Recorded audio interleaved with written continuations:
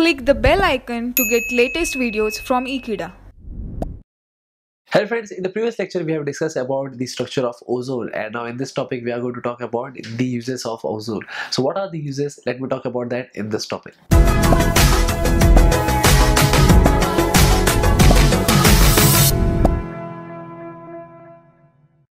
So friends, talking about the uses of ozone, we understand that ozone plays a very vital role in protecting the earth from the harmful UV rays that comes through the sun, and that is the biggest use. That is what we know. But there are other uses also. That is what I want to talk about. So let me talk about the first point here. That is, it is used as a disinfectant as well as germicides. So that is the reason that ozone is also very poisonous in nature. If it has been consumed, or suppose if it is basically present in any kind of matter, it could be toxic in nature.